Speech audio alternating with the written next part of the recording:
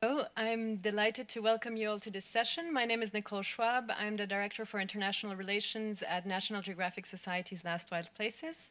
And I'm delighted to welcome the Honorable Minister Javadekar, who is Minister of Environment, Forest and Climate Change, and Information and Broadcasting of India, and Sadhguru, who is the founder of Isha Foundation.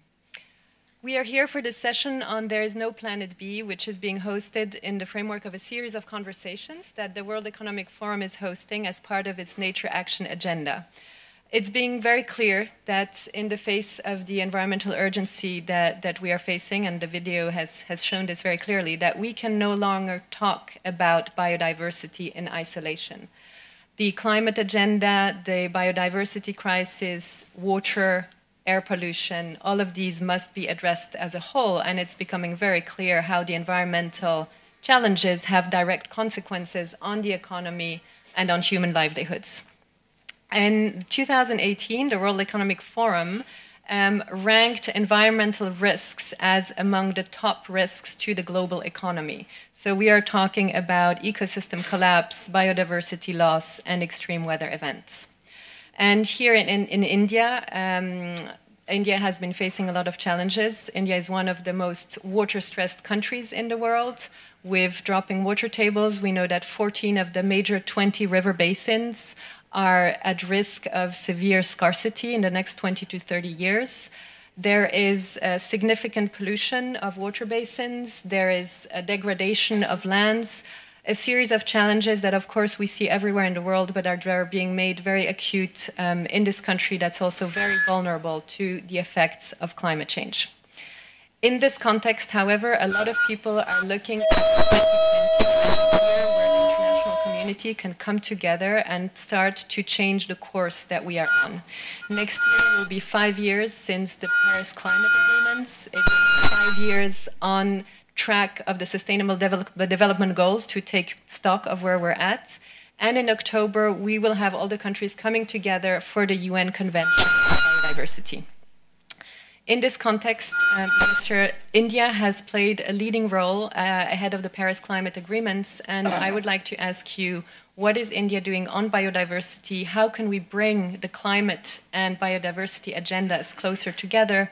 And what are some of the solutions that you've seen here that can serve as a model for the rest of the world? Our biodiversity is very rich. That is our culture also. Because we worship nature, we think of Charachar Srishti. That takes care of animals also, the plants, flora and fauna both together. So that's how our lifestyle, our ethos, and therefore today we have 24% of forest green cover in the country. In last 5 years, we have increased green cover outside forest by 15,000 square kilometers. That's one. We have already overachieved our IKI targets. And IC targets, and more importantly, our success of biodiversity shows in figures. We have world's 77% of tigers, 2,967. We have 30,000 elephants, 3,000 rhinos, 550 lions. All require a complete biodiversity chain. If one is broken,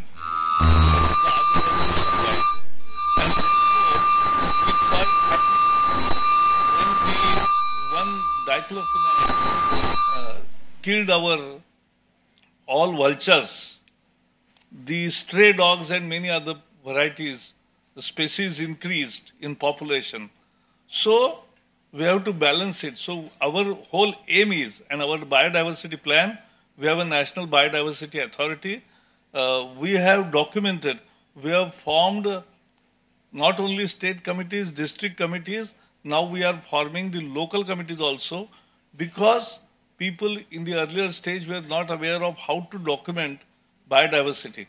But now people have been well trained and we are documenting it because this is our treasure.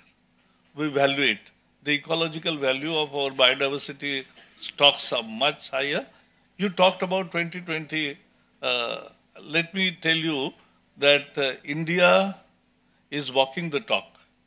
We had 3 NDCs clear in Paris.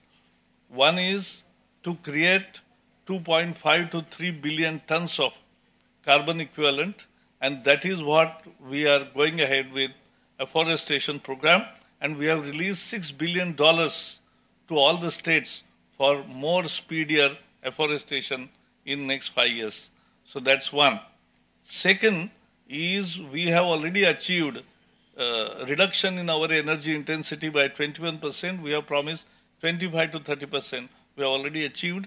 And Prime Minister Narendra Modi has declared 175 gigawatt in Paris of renewable energy. That is 40% of our energy mix capacity, energy capacities. So that is, we are already achieved half of it and will achieve by 2022 that.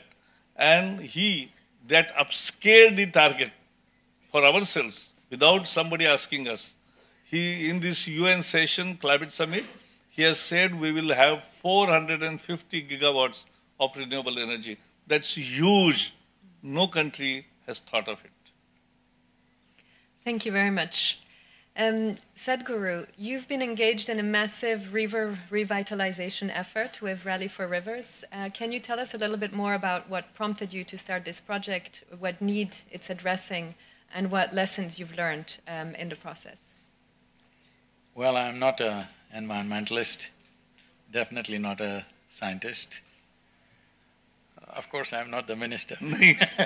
But you are.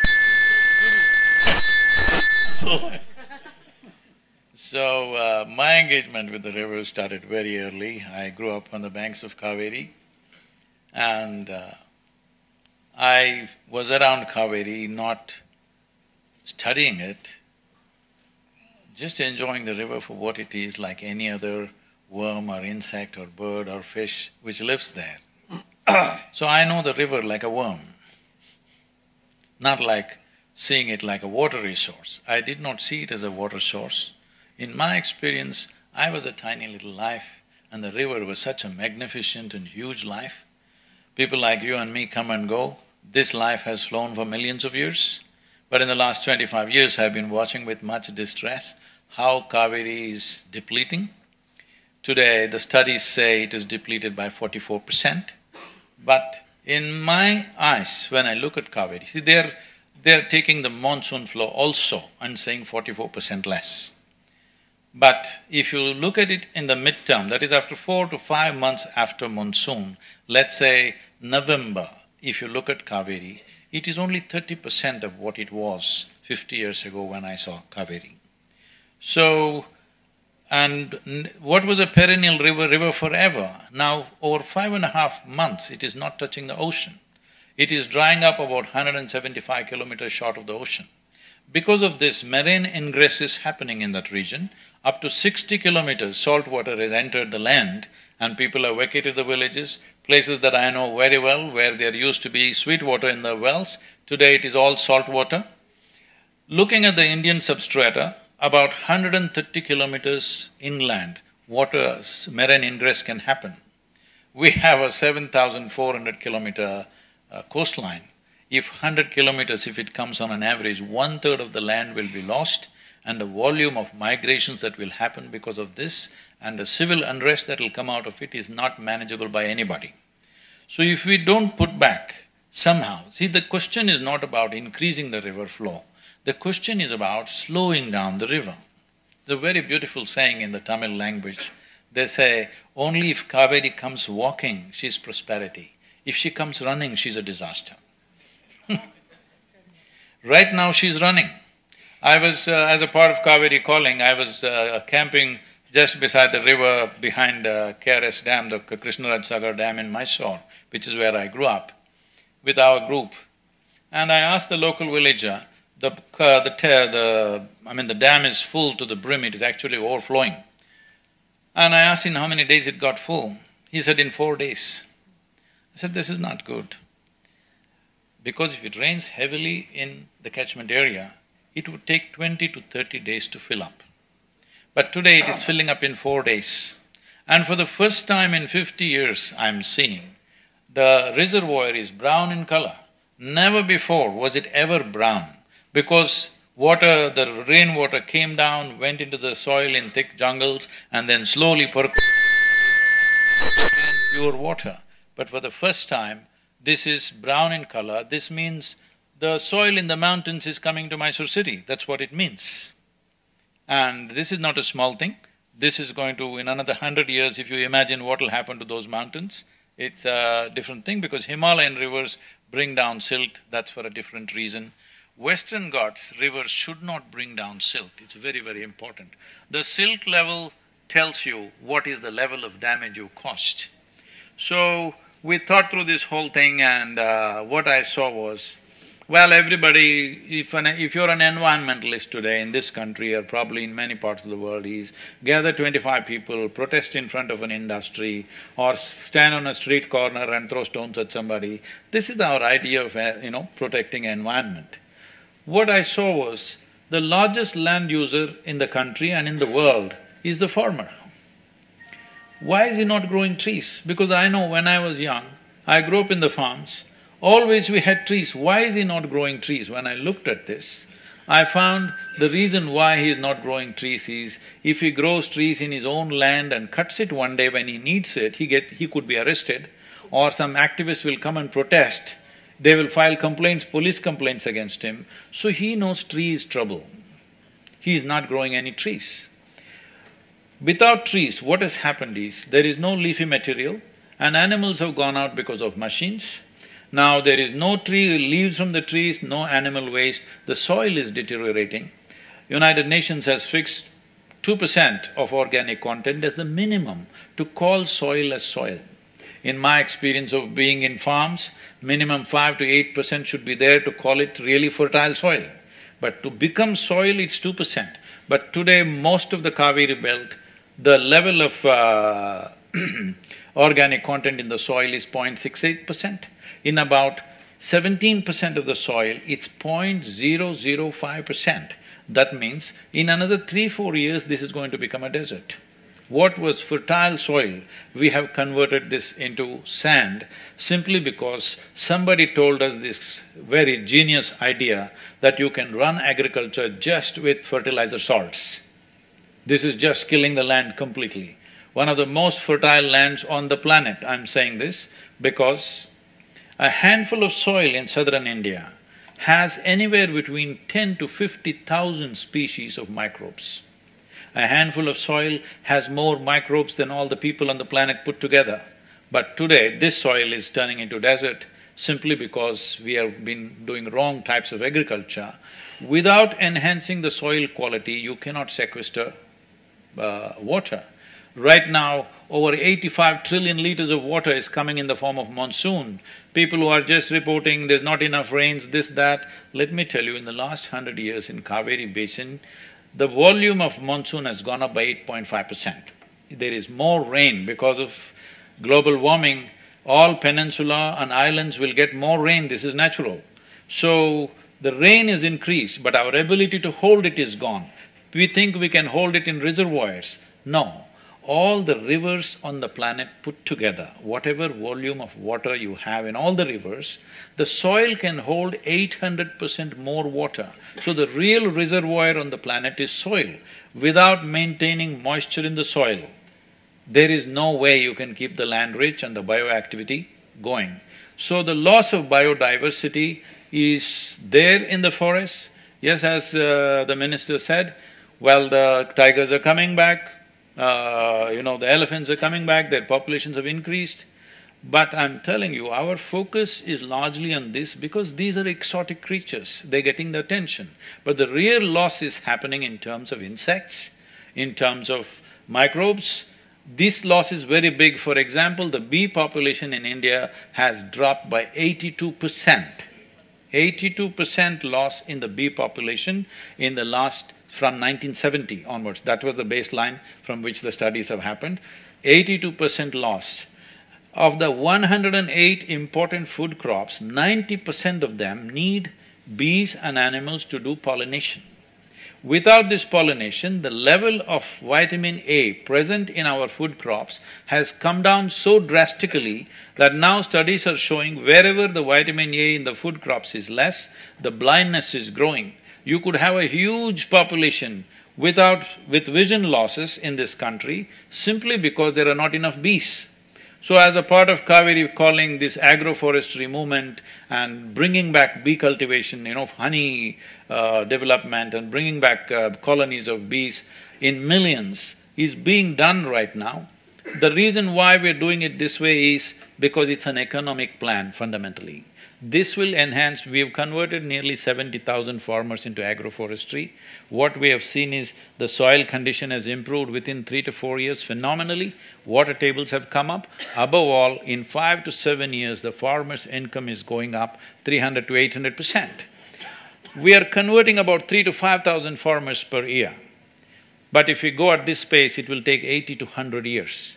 So right now, Kaveri calling as a movement is to crush this 100 years into 12 years. It's a 12-year commitment to see that 240 crore, 42 crore or 2.42 billion trees go into this 83,000 square kilometers of Kaveri basin. If we do this, we will be sequestering anywhere between 9 to 12 trillion liters of water, which is over 60% of the present Kaveri flow. This is what needs to happen. The soil moisture has to come back, soil fertility has to come back, otherwise protecting biodiversity will not happen. The largest footprint is that of agriculture. Without transforming agriculture, you cannot preserve the biodiversity of this planet. Thank you very much. Thank you also for showing us so clearly the interlinkages between all these different aspects. Comment? Yes, absolutely. Yeah, because what Sadhguru is saying is absolutely true. You have to improve the health of soil, and the microbacterial life in water, in soil, is the important aspect of the whole biodiversity. It starts from there, A. And therefore, what he has initiated is agroforestry. We at a national level have decided not only watershed development through various methods, trenches to forest, but more importantly, her made per paid. Because many farmers will not choose complete plot to be given for trees. They want crops also. And so, he has a choice, but he can at least plant trees on his bank of the farm, and that he can do it. More importantly, we have issued 120 million health cards to nearly the equal number of farmers, because unless they know the health, and what he is describing is correct, what was health 20 years ago, what was it 10 years ago, and after continuous use of chemical fertilizers, what it is today are three different things. And therefore, we want public participation, we want NGOs also, we want to work with all of them, and we want to build it as a very big public campaign, like what Prime Minister launched yesterday about say no to single-use plastic. Thank you. Both of you are talking obviously about agriculture, which is one of the industries that's the main drivers of biodiversity loss and which also needs to be part of the solution. I'd like to ask you, Minister, what are your expectations of the private sector and what, in your view, are the roles and responsibilities of business? I think government is not the only pole which has to act. It is the society which acts. And therefore, all NGOs, all good organizations, efforts of Sadhguru and others, as well as private sector industries, can create right from awareness to actual work in not only tree plantation, but in all aspects of environment. This year, yesterday I attended one wonderful program. The Renewable Energy Ministry has organized that. It created a Guinness Book of World Record. 5,000 school students of Delhi came together at 10 a.m., learned how to assemble solar lamp for 1 hour, and then they assembled it for 5 hours. It takes 5 hours to assemble it. They assembled it, And it was wonderful, successful program, and they lit up the lamp. Their joy was very much because they learned from heart, learned by mind, learned by hand. That is the real training. And that is why we want to encourage all kinds of awareness program and actual program where private participation is most welcome. And now we are planning to have on shelf many projects out of which they can choose as per their liking. Thank you. Sadhguru, I'd like to ask you also about the private sector and how, in your view, the private sector can help in the revitalization projects and in, more broadly, nature restoration and having incentives to invest in nature restoration. So when it comes to protection of wildlife, we don't have to protect them, we just have to leave them alone. Yes. They will manage. So, there are… in every state there are forest departments with substantial staff. Little tightening of that is needed. In some states it's well managed, in some states it's a little loose, in some states it's being exploited. It's at different levels. But I don't know to what extent the minister can push this, but we must push this, that these agencies are better trained and more committed to what they're doing. Absolutely. But one thing is clear for me, that exploiting India's forests for commercial purposes must be history. Because we have reached a point in this country, we cannot touch our forests in a commercial sense. Some small tribals and others use it for their own livelihood and stuff, that is okay, but commercial exploitation should stop. So where do we go for timber? Where do we go for these produces? So this is what we are trying to change. To make timber into an agro-produce, it should no more be a forest produce. For this, the minister has promised us, and both the states in the south, all the three states in the south have promised us that they will change the laws, that a farmer can grow, fell, transport and sell his produce wherever he wants. Nobody will come in his way. This is the main problem. Right now, if I cut my tree, I have to fill 5 different forms and then go to 5 departments, and there are other things involved in the departments. So, this takes away his life. So, nobody wants to plant a tree, it's too much of a mess. So, about the food crops going down, when he mentioned they don't want to plant all trees, definitely. See, we have seen, we can send you the videos and sharings of the farmers, how their lives have changed. By cultivating regular crops with trees in between, the crop produce has gone up manifold. Yes. For example, one major crop in the south is turmeric. Turmeric farmers who are doing it with agroforestry, their crop yields have gone up from 10 to 12 quintals per acre to 25 to 30 quintals. Not only that, their neighbors are selling turmeric at the same season at 7,000 rupees per quintal, but the agroforestry farmers are selling it at 12,500 rupees per quintal, simply because the curcumin value is much, much higher, simply because of the leaf and the organic material in the soil. So it is not against regular farming, it is not against food crops. In fact, one big problem with India's food crops right now is the nutritional value has come down dramatically. They say in the last 25 years, nearly 39% lower nutritional value in almost everything we are consuming. So, the nutritional value, if it has to go up, we must understand this body is just soil. If the soil is rich, this will be well. If that is poor, this will also be poor. The very way we live, our lifespan, everything will be affected if the soil is weak, because we are soil. Most people understand this only when you bury them, but if we understand now, we can fix it. Because the only way to fix it is, we need leaves from the trees and animal waste. Without these two things, we cannot do it. So, about involvement of businesses, about involvement of public, about involvement… of course the government is involved with that. When it comes to agriculture, because agriculture covers the largest area of land, both in this country and largely in the world. In this country, nearly 83 to 84% of the land is covered by agriculture. Nearly 84 to 86% of the water is used by agriculture. India is one country which is using its groundwater to the limit. To the limit means Tamil Nadu, Coimbatore region, next to Western Ghats, where it's a very rich agricultural land, in summer months, the pumps run only for 5 to 7 minutes at a time. That means we've really scraped the bottom.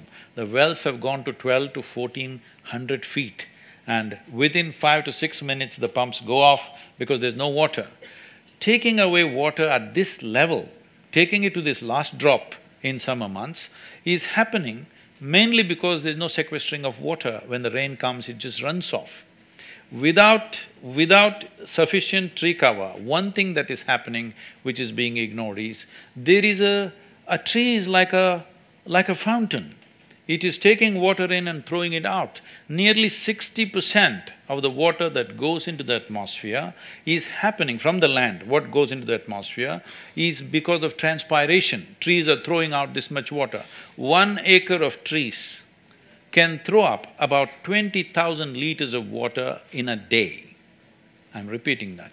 20,000 liters in a day. That is the amount of water it is throwing into the atmosphere. So, it is changing the climate the way we want it. We are changing the climate the way we don't want it, they are changing the climate the way we want it. Because if you want to control solar radiation, there is nothing like a tree. If you don't understand what I'm saying, stand in the sun for 1 hour, then walk under a tree, you understand what I'm saying. There is nothing like a tree. So, bringing these things back, we have thought that this is against agriculture, it is not so. Today we have 69,760 farmers converted to agroforestry in the last 18 years, whose incomes have gone up phenomenally, and the nutritional value in the land has gone up, and the water tables have come up. The most amazing thing is, I always believed if you want to bring up the water table, minimum 50 to 100 acres of forestry or agroforestry you must do. But the amazing thing that I'm finding is, somebody does just 2 to 3 acres of agroforestry and the water table comes up. This is the miracle of this planet, that if you just nurture it a little bit, it bounces right back at us. So, this needs to be done now, not tomorrow, because in my experience of life, as I said, I'm not a scientist or anything, but I'm like a worm who observes the earth. Because I live on this planet, I pay attention to it, because I don't have to read anything, I can pay attention to everything. Because of this, what I see is, if we take the right kind of action now, if we put back substantial amount of vegetation, which does not mean just trees, there are various other kinds of vegetation, in the next 10 to 15 years' time, we will turn this around within 20 to 25 years in a big way, in a big way. I am talking about how I saw Kaveri 50 years ago. I want to see it like that before I die. This can be done. But if we leave this 15 years, and let's say we go about without doing anything for 25 years and then we try, in my opinion, it would take 100 to 150 years to turn it around. For various reasons, I don't want to go into the details of it, but for variety of reasons, it would take that much time to turn it back if we don't do anything in the next 25 years. So our window is hardly anywhere between 10 to 25 years is the window we have. This window we must act. That means this is a generational work. This is not my work, this is not somebody's work, this is a generational work. Are we going to be a responsible generation or not is the big question. Minister, in your view, for us to be able to turn this around, as Sadhguru says, what are some of the policies and regulations that the government can put in place to push to accelerate this change and to push more investment into nature conservation, into some of the efforts that Sadhguru has outlined? Absolutely. As far as river rejuvenation is concerned, we have not only set up the policy but the program and the Ganga cleaning. And along Ganga, we have already planned and started planting trees. What he is doing to Kaveri, we have already started on doing to Ganga, because we believe in this philosophy, number one. Number two, more importantly, in each aspect, in biodiversity, in forest, in wildlife, in emissions, in renewable energy, in newer pollution of cities, on waste management, on all aspects, we are making sustainable development policies, making rules after discussing with all stakeholders and creating the work, because we believe, and that's Gandhiji's teaching, that there is no planet B. And he used to say famously that Earth can take care of everybody's need, but not of everybody's greed. So we want to avoid that greed and create a sustainable path, a low carbon path of development. Today, just before coming to you, a British minister had come to me. So we discussed many things. Somebody said among the delegation that, oh, we are all have responsibility to act. Yes, I said we have all responsibility to act, but we are not responsible for the climate change that has happened. Because that was not our lifestyle, that was not our ethos, and we have not emitted carbon. But still we want to be part of solution. And that is what we are, and therefore we believe in dialogue, we believe in stakeholder consultations at all levels, and learn from every country, learn from every experiment that is happening around, and take cue from it and make a public-friendly policy with public participation at the core of it. Wonderful. If I can say something Please. about the business. About the business participating. For example, I'm just suggesting they can consider this according to their willingness. For example, in Karnataka part of the Kaveri basin, there are 54 taluks. Taluk means a county. So what we are looking at right now is to convert 500 farmers in each taluk. Because if you do this, once other people see the economic benefit, after that it's unstoppable. Not only there, across the country, in the tropical world it will be unstoppable because we have to demonstrate the economic benefit. So in every taluk we want 500 farmers to convert. Within 3 to 4 years the benefits will be visible and after that it will go by itself.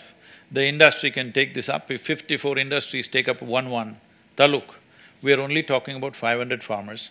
Government is giving the subsidy. Government is changing the laws to facilitate agroforestry. We are facilitating it on the ground. The industry or the business can participate in accelerating the process by putting a little bit of lubricant, and instead of aiming for 500 farmers, we can aim for 1,000 or 2,000 farmers so that the demonstration is much stronger. This is how they can participate. Right now, to articulate this, in Karnataka there are 54 taluks. In Tamil Nadu, there are 67 taluks which need to be attended to.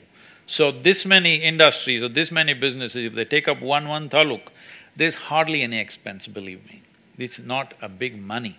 A little bit of money, and the problem is this, when we work with the government, they are willing to do everything, but at that moment when action is needed, we will get trapped in the bureaucratic process.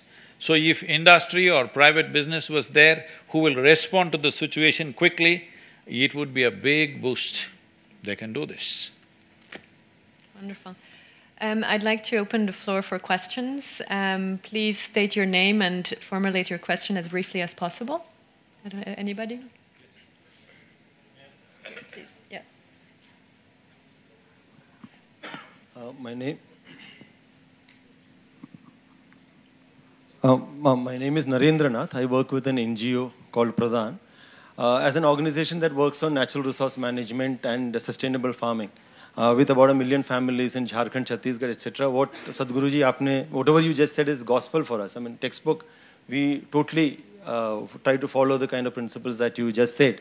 Having said that, I would like to have the view of, of the panel, both Mr. Minister and Sadhguruji, on two sticky topics of the day, of the contemporary times here in India at least. On the first topic, I think I almost know your answer, Sadhguruji, because from what you said, it's about capturing moisture in a million small plots versus capturing in one big dam. So the question is, what is your view on the whole discussion about the big dams and the controversies around the big dams? And the second is about this, again, a current big discourse going on about interlinking of rivers. You said the Kaveri is a different river system compared to the Himalayan rivers. So how advisable is to try to link these rivers across the country. So these two topics are discussed far and wide, but we have not reached any resolution on this. Your views, both the panelists. Thanks. Shall I speak? 2 minutes. Interlinking rivers is a voluntary program. It can be within the state, wherever they think feasible to align. It is not taking Ganga to Kaveri, but it is aligning. Now the Ken Betwa, both Uttar Pradesh and Madhya Pradesh have agreed. And even after regime change, both agreed because both benefit. And therefore, this is the way forward. Gujarat has done their own interlinking of waters.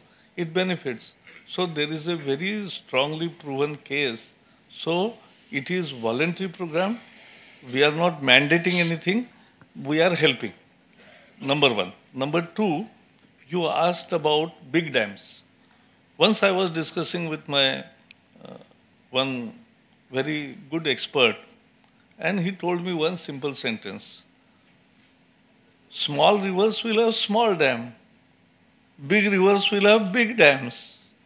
So, I'm not against dams or the series of dams, but there are many things to be done to the whole river system because we can't stop humanity from progress.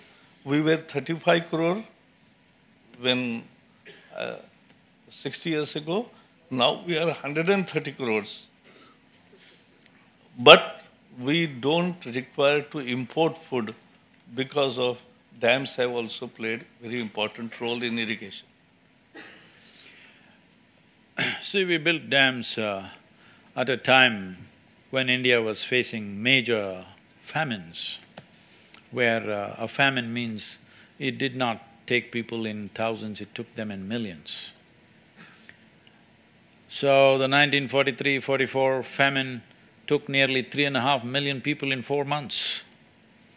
So, even post-independence, till 1962, we had famines in the country which took hundreds and thousands of people. So at that time, we did build big dams, mainly inspired by United States, because it's United States which brought in the idea of huge dams.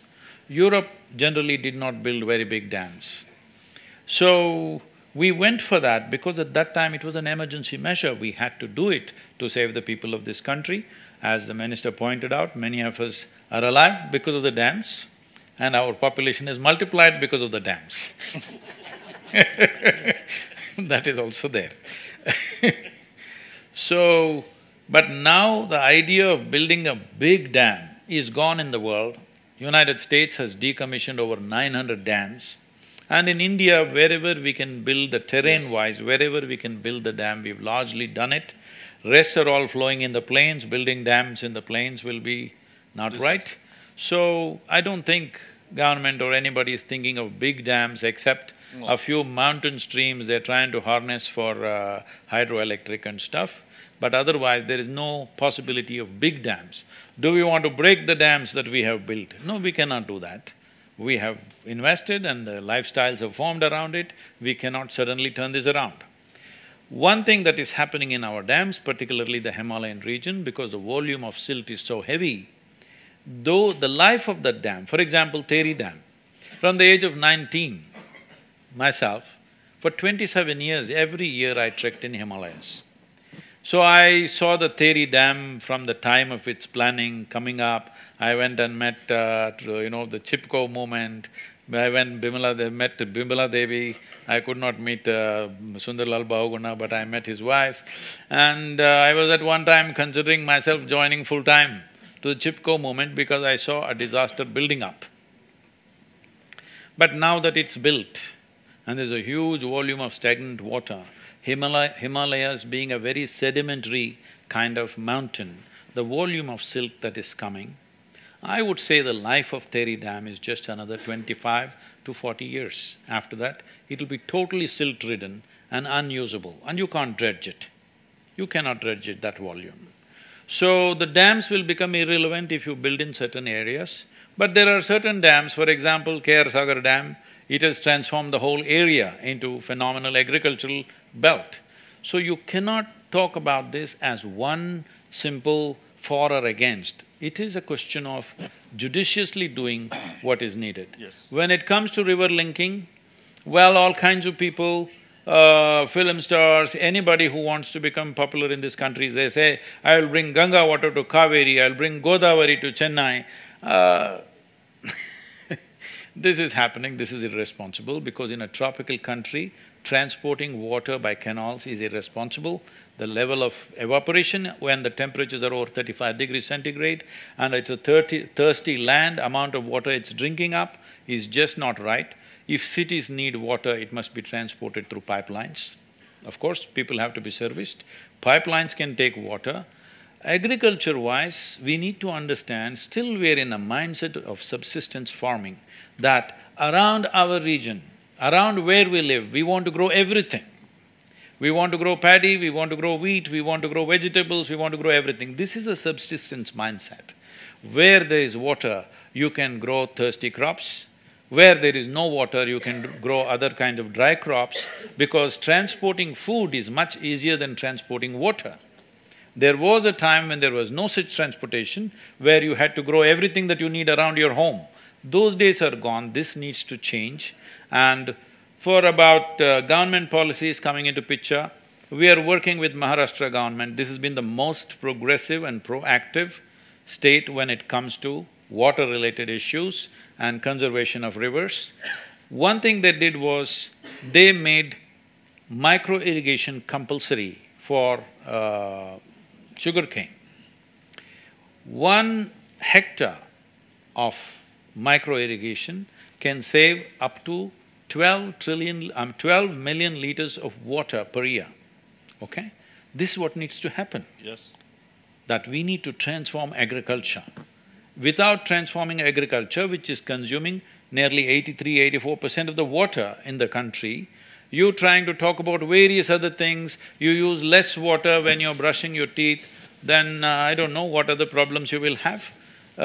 This may help the local city water, water works, the water pump that is there in the city, it may help, it may bring down the load.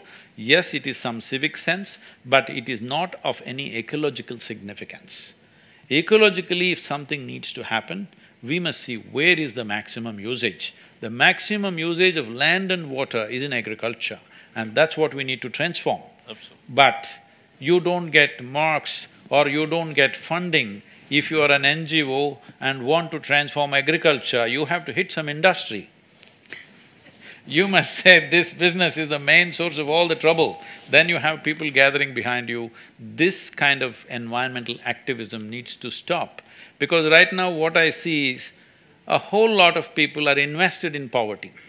Right now we have proven, 18 years we have proven that the farmer's income can be changed dramatically by going into agroforestry. Right now I'm facing 2 public interest litigations since the Kaveri calling in the last 1 week, and many other lawyer notices which are waiting for me when I go back, because people are invested in poverty.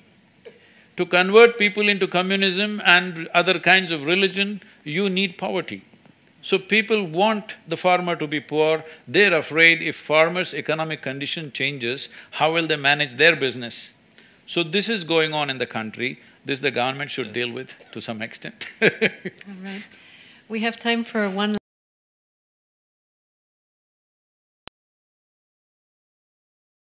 Good evening, I'm Dr. Ruchi Saxena. Namaste. Sir, I have seen a dynamic leadership over many years. I'm a girl who's from Mumbai, but I'm married to somebody from Nepal.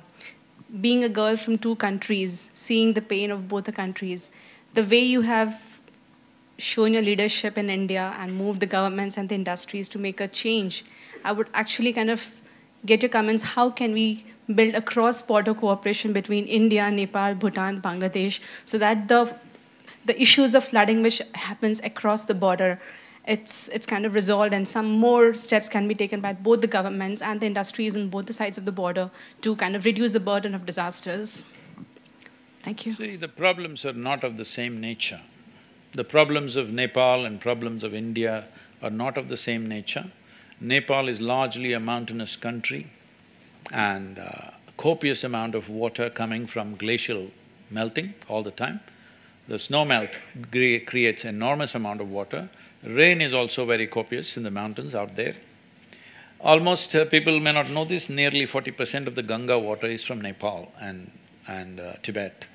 So, the water that is coming down there, people are trying to build dams there, which may solve some immediate problems for them, but it'll create major problems over 25 to 50 years' time. You should not build too many big dams in Nepal, and they want to build now. These things you cannot stop them. But people here also think too much flooding is happening and we must build dams in Nepal. We must understand this. The entire development of this civilization happened because of these floodplains. It brought such alluvial soil, you could grow anything you want. You've heard Mera Desh ki dharati, sona ugale ugale and all that stuff. That is mainly because of the alluvial soil that came down from the mountains. Yes. But now we are having a whole population living in the floodplains and we think flood is a disaster. Flood is not a disaster, it's a very good thing. It's bringing wealth into the nation. But we don't know how to receive this wealth. We're getting buried under this wealth. This is our problem. So, one important thing that nobody wants to touch, the elephant in the room is population. Nobody wants to address it. But we must address it. We are instituting an award for all the young women who have consciously chosen not to have children in their life. We are instituting an award because this is what needs to happen. That human being means we do everything consciously. The Nepali husband and the Indian Mumbai girl need not necessarily produce a mix. You live happily. Oh, see. I'm not saying you must not have, but it is not compulsory. It is not compulsory, it must be a conscious choice if somebody wishes to, otherwise they should stay away from it because we are trying to… everybody is talking about controlling human aspiration. Believe me, you're not the first one. Right from Buddha's time, even before that, people have been telling you how to not be consumerist, how to live with little. It's not worked or no? Has it worked or not? It's not worked.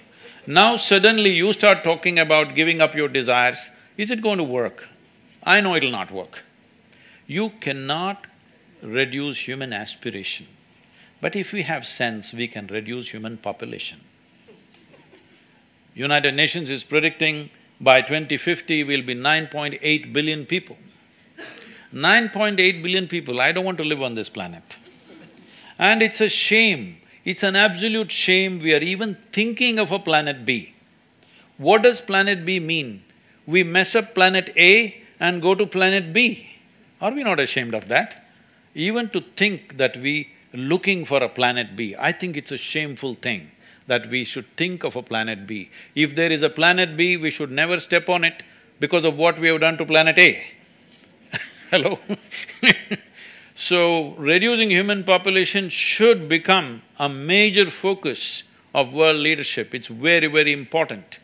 So, one reason India's population has multiplied the way it has is not necessarily because of excessive reproduction. In 1947, the average life expectancy of an Indian was 28 years. Today it is 71, which is a phenomenal achievement. So as our lifespan increases, what this means is we are postponing death. If you're postponing death, should you not postpone birth? I'm not talking any philosophy, I'm talking simple arithmetic. Minister, would you like to comment on the question about transborder cooperation? Which cooperation? The question that she asked about transborder. I'm going backwards now. See, that's a Himalayan ecosystem, and as Sadhguruji has said, it's very right that every country's topography and climatic conditions and rainfall and everything is different. So it needs different solutions, and we are working on it with the respective countries where we can actually collaborate with each other so that both countries don't suffer much. But as he is rightly saying, alluviating soil comes through floods. The only issue is how to manage flood. We are seeing how not to manage floods. Thank you. I think we have time for one more very brief question, if anybody…